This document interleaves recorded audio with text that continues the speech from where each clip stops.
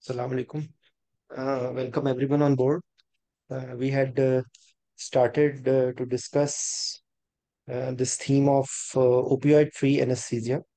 So yesterday I just discussed a basic concept about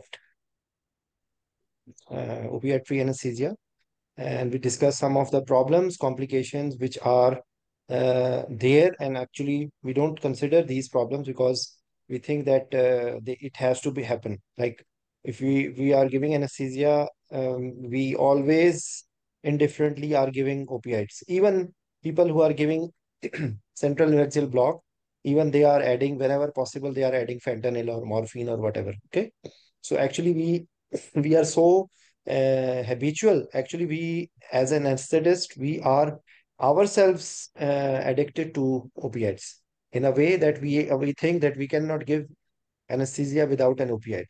So it's, you can say, a totally different concept. Okay, and for that, first of all, you should be knowing what are the problems which you can face when you are using opioids in your practice. And the second thing will be that what will be the other alternatives, and what are the problems you can face when you are using those medications, because there is no, because there are not much studies which are being done in all you can say patient groups, surgical groups, and which is the a better choice of using the agent. Okay, so these are the limitations which like still underway, and still there are people in the world who don't believe that we can have anesthesia without opioids. Okay,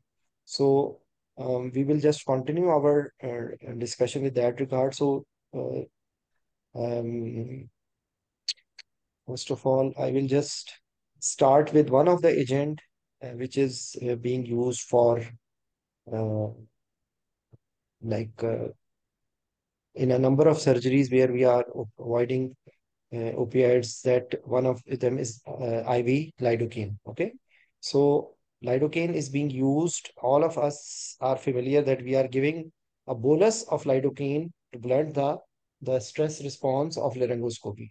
Uh, Majority people are using it. Even they are aware of that thing.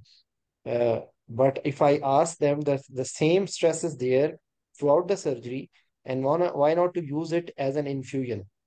So this is not familiar to everyone. Okay. So in a number of surgeries, even if you have given opioids, this lidocaine is being used constantly through as an infusion. Okay, and even continued in the post-operative period according to the stress of the surgery. And of course, because lidocaine toxicity has to be considered, if the patient has got any certain specific heart blocks or certain arrhythmias in which you cannot give lidocaine. Okay, and of course, as I told, that this metabolism, that if liver is not functioning, then lidocaine may accumulate and there can be some problems with it. But usually, if you are giving in a low dose, the dose is roughly around zero point 0.5 to 2 milligram per kg per hour. Zero point 0.5 to 2 milligram per kg per hour to be continued throughout the surgery and reduced as the surgical stimulus is gone, and now you are like having less requirement. Okay, so it has potent anti-inflammatory, anti-hyperalgesic. Hyperalgesia is is a phenomena by which the pain sensation is increased, and actually opioids are one of the uh, drug which are actually causing or which can cause hyperalgesia. Okay.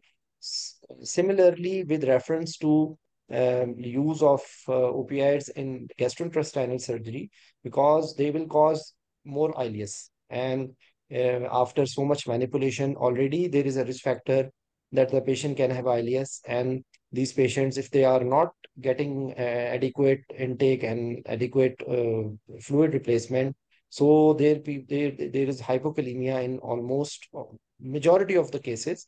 And then if you are giving a lot of opioids, then it is creating problem. So it is also a pro-peristaltic drug. Okay. So there is level one evidence from gastrointestinal surgery demonstrate decreased pain scores. In scores, opioid analgesic consumption and side effects. IV lidocaine is useful acute pain agent to achieve enhanced recovery after surgery. So it is a major component to be used when we are thinking about enhanced recovery after surgery.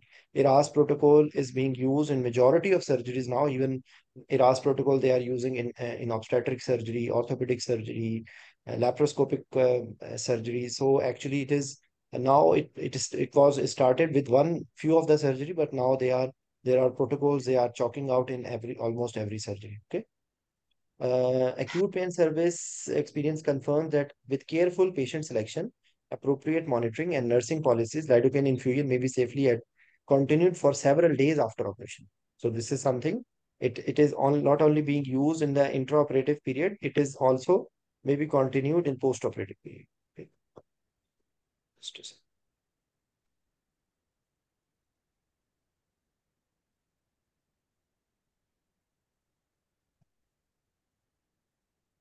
Okay, in a role of analgesic adjuvant in perioperative pain management, notably ketamine, lidocaine, and gabapentin continues to be explored.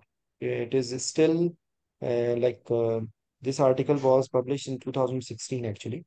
It is from VJ Education. So, sure.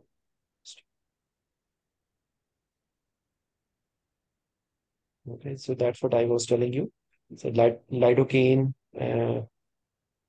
necessary for analgesia in the perioperative period is 1 to 2 milligram per kg as an initial bolus, followed by a continuous infusion of zero point 0.5. They are mentioning to 3 milligram per kg, but actually, usually it is not required more than 2 milligram per kg per hour. Okay, and lidocaine has a high hepatic extraction ratio, and its metabolism depends not only on a hepatic metabolic capacity, but also on hepatic blood flow. A continuous metabolic capacity, will take 4 to 8 hours to achieve a steady state plasma concentration. On discontinuation, after prolonged infusion, the plasma level decrease rapidly. So context sensitivity half time for a 3 day infusion of lidocaine is 20 to 40 minutes. So it does not accumulate over time. So context sensitive half life is with reference to the continuous use of the medications, and when we are giving an infusion, in how much time their effect weans off. Okay, so this concept is being used for opioids as well. Like remifentanil is shortest among the opioids. So when you even if you have given for a long time, if you close it, the effect will finish within 3 to 5 minutes. Okay. Similarly, fentanyl, though initially will have the effect will be finished early, but if you are giving in a prolonged duration, actually the contact sensitive half-life becomes more and more because all the lipid compartment will be overfilled, and actually terminal half-life for fentanyl is equivalent to morphine if you are giving for a long time. So that's you should be knowing. Okay. So So, yes, yes, you want to say you want something? to say something?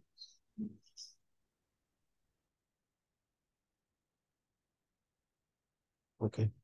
So all the concern with reference to another, even this can be asked in MCQ, is what is when the plasma concentration of lidocaine exceeds 5 microgram per ml. Okay, this is the plasma concentration. This is not the dose. So this is important. So if the dose is given in a way, not only the dose, cumulative and levels. Okay, so it begins more than 6 microgram per ml, and it's quite definite at 10 microgram per ml. So initially there will be CNS symptoms, and then followed by cardiac symptoms, because This is the concept that there is a concept of CNS versus over CVS toxicity. So lidocaine, CNS toxicity will appear earlier than cardiac toxicity. While in bupicaine, actually, this ratio is different and cardiac toxicity will appear earlier. It can come together, but usually in CNS, as there is lidocaine, the cardiac toxicity will appear late. Okay. And what will be those signs? Negative inotropy greater in patients with conduction problems or after myocardial infarction effects on conduction, prolonged PR interval, QRS duration, sinus tachycardia, sinus arrest. So that's what, of course, if you are using it, you should be knowing about it. So to be on safe side, usually you should not exceed 2 milligram per kg. Okay. I have not used it because I'm not doing ICU now, but I have seen and in a number of setups it's being used. At least I can say for sure that in the intraoperative period, it gives a wonderful effect. Even the MAC requirement will be decreased. It is giving a very good result.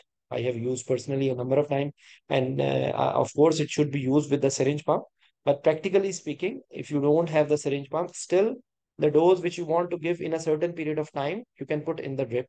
Of course, you cannot mention this in as a clinical. You need a lot of experience for that thing.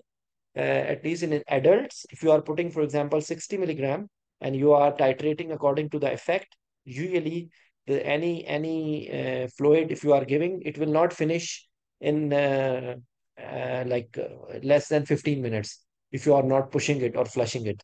So you can calculate accordingly, and you can titrate according to the response. Okay, at least for the initial period of in anesthesia, you can do it till the time you get a plateau. Okay.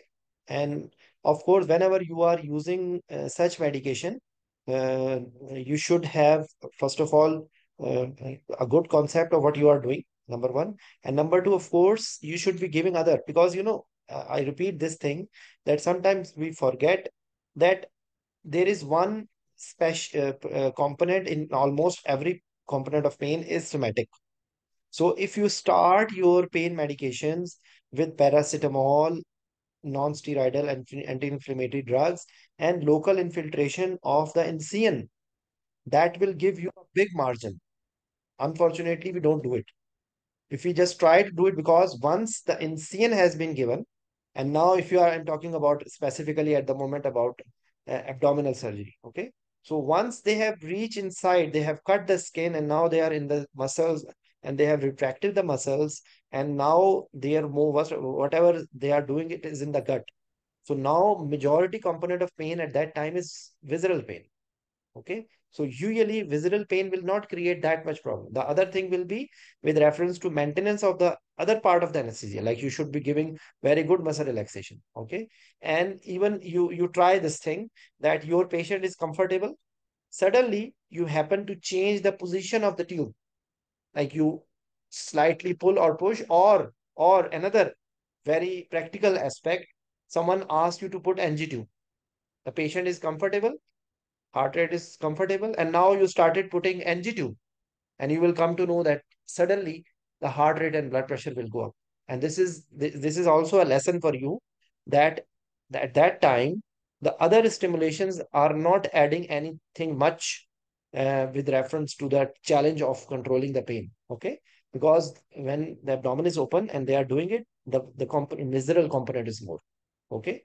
So you just have to, like, for example, if you want to do NG, you should, at that time, you should try to increase the depth of anesthesia, because once you will try to push the NG, or another thing you can do, that you can take a lidocaine spray, and what we do only, we just put a jelly on it. And as soon as we put the jelly, we put it. So if we want to have a good anesthesia, we should spray the oropharynx a little bit with the lidocaine spray. And if you are approaching from the you are putting, not putting orogastric tube, you are putting nasogastric tube.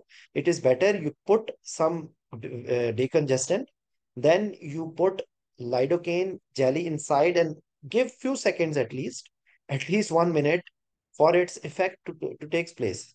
And then you try, because unfortunately we are not putting lidocaine for the effect of lidocaine. We are putting lidocaine only as a lubricant. So if you don't want its effect, you should use any lubricant like KY jelly. Why you are putting lidocaine?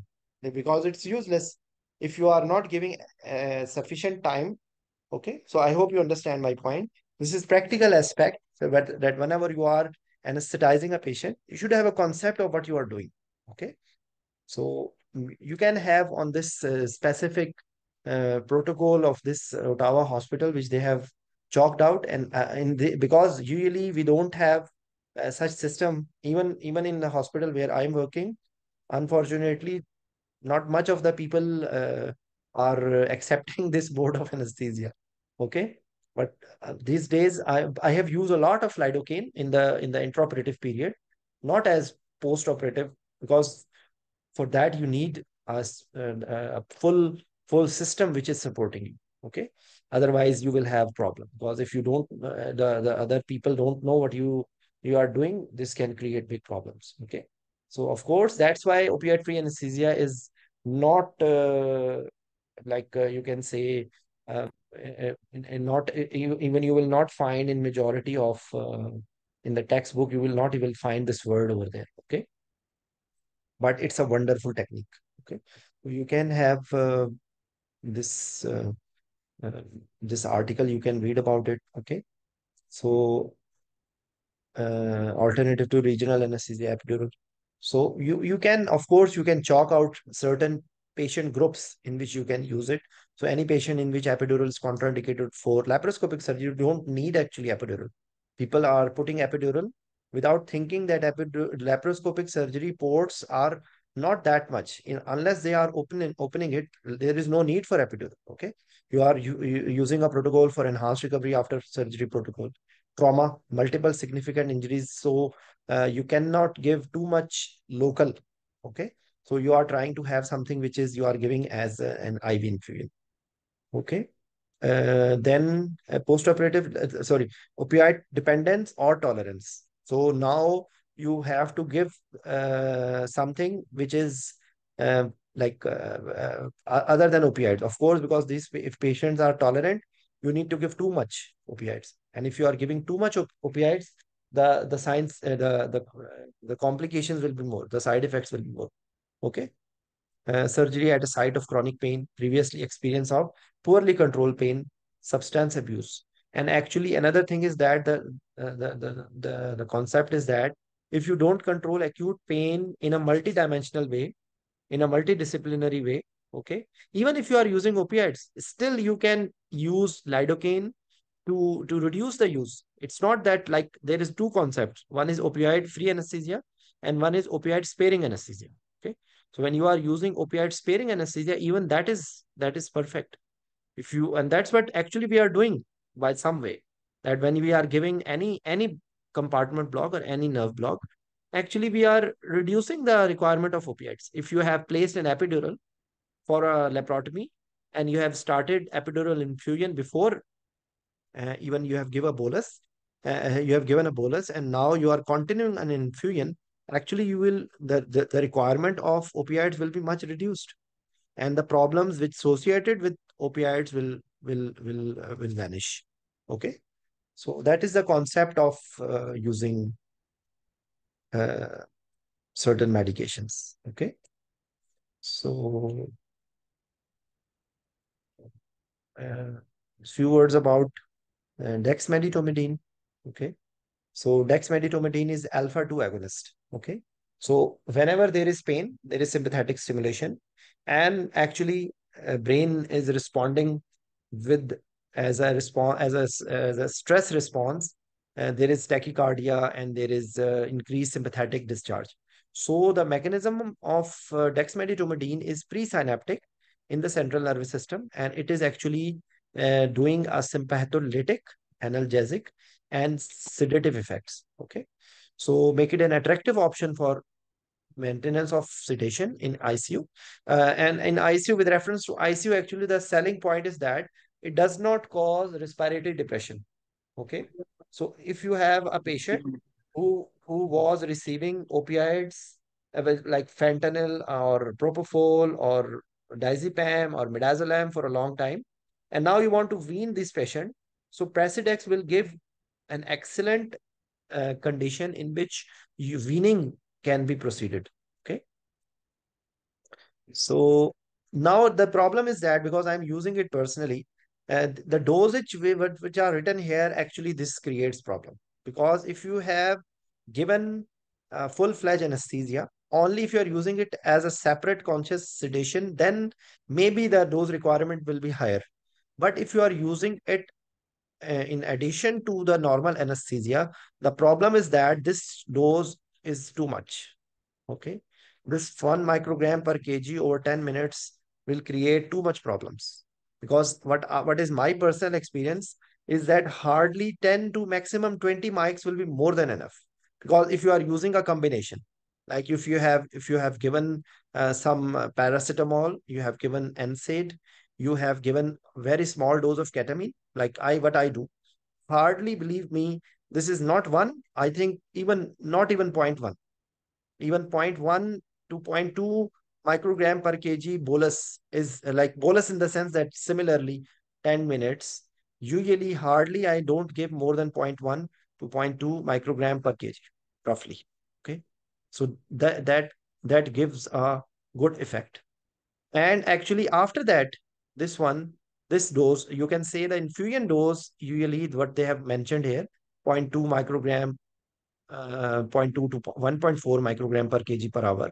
It makes sense. Why? In the sense that for example, if you have given in a fast time, what happens? Suddenly there will be bradycardia. So, like my suggestion or my advice will be that I don't know which patient group they have done this, but in my whatever experience I have done, this dose of concept of loading dose is very dangerous because maybe in some patient nothing will happen, but if suddenly you have given over 10 minutes that much dose that, like for example, 1 microgram, at least 60 to, because the total ampule is of 200 mics. So if you have given a lot, actually you will have serious bradycardia. And like that's, I think that is the thing by which actually there are incidents of prolonged bradycardia in the post-operative care unit, and then it's become a big problem. Okay. So if you reduce the dose, or you can say give the dose according to the surgical stimulus, according to the patient's baseline heart rate, and if you are giving less, you can increase it. But if you give more, there is no way to pull it out of the body. Okay.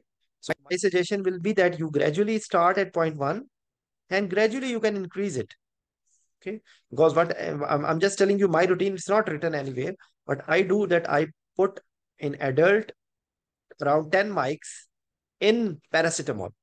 And by the time we are putting the monitors and so by that time, that has already gone. Like by the time I start giving induction agent, half of it is already gone. Okay. So it is giving me angelosis and very good result. Even majority of patients I have reduced even using midazolam, which I used to give in as a pre-operative angelosis. Okay. But still there are a lot of questions to be asked, that whether if you can because another thing I will tell you, maybe this will come here in this article as well. uh, Presidex, a number of people use it intranasal, so the dose requirement is more. Okay. But I have seen by using by done by some of the resident who was doing some study on it, he was putting a lot of dose. So what was happening, that like he was doing it actually in pediatric patients. So what was the problem I faced, and then I had to stop him. I have to stop him to do this in after two cases, that the patient were recovering too much delay. Because the recovery profile with Presidex is that the baby or patient will be breathing but while not opening eyes. Okay. So that's unwanted, especially in case of day surgery. If you are using, still, I will tell you that Presidex, when if you are using in day surgery, you should be taking care of this thing. But because if you use it in a small surgery in a relatively higher dose, the recovery will be delayed. And I have faced multiple times this problem. If I had given a little more than what I should. So if you think that you are requiring, still your patient is not comfortable, you can give your opiates. You can give, even if maybe the small dose of beta blocker, or according to the scenario. Okay, like for example, if you need to give too much Presidex in a small procedure, don't go for it. Okay, because Presidex recovery, if you give more, then recovery will be delayed for sure. Okay, so that is the people who listen me, and if they try to use it in a minimum dose, try to get the results, and then you can gradually, you will come to know how to use it. Okay, so because this dose is crazy dose, I don't believe that anyone should give this dose. Okay, so intravenous, multiple routes, oral use is limited by its extensive first pass metabolism. But if you are using in a way, its absorption can be fastened by mucosa, especially if you, even if you are giving intranasal, the absorption will be fast. And then you are trying to give more. So if it is absorbed more, then it will create a problem. That's what we face actually. Okay. So metabolism is occurring in the inactive metabolites to be excreted in the urine. Estimated context sensitive half-life of dexmedetomidine is between 1 to 4 hours. Thus, the elimination half-life is similar uh, following a single dose or infusion of more than 24 hours. Okay, so context sensitive half-life is not too much. So this is a favorable thing. Okay. So you see, that's what I was telling you, that it's being used oral, intramuscular, and nasal absorption is quite big. Okay. That's what I was telling you, that nasal absorption is quite big. Okay. Uh, these are some more points about it. You can have a look here.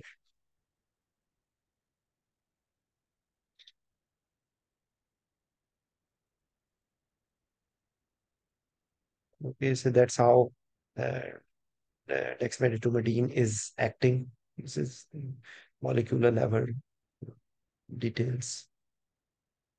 Okay. So actually, this is what I was like.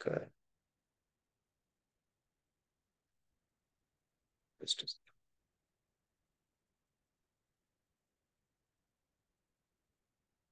okay.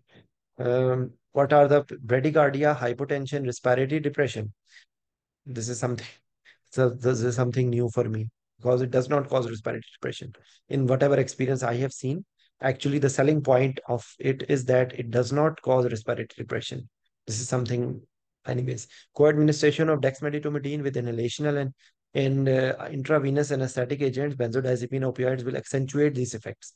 So that's what I was telling you, that if you are using, because if you are using it separately, then the effect will be different. So what I did, I removed benzodiazepine, of course, opioids I removed, and then I only use this inhalational agents, and actually I come to know that even this is enough. But if you are using in like for example, patient already had beta blocker and now you are trying to give it, there is literature, severe bradycardia leading to asystole. So that's why actually this is the problem. If you don't think and don't categorize how much you should use and how you should use, this will be the thing which can create problem. So never try to overdose it. Okay, so this is the message which I want all of you to know. Okay. Mm, So minimal change in ventilatory function, mild increase in respiratory rate, mild decrease in tidal volume, maintain hypercapnic drive and airway reflexes. This is the important point. That's what, that it does not cause respiratory depression, because I think there is some mistake here. It should not be like that, because this is what is difference between if you are giving opioids or if you are giving benzodiazepine. The problem will be that you will have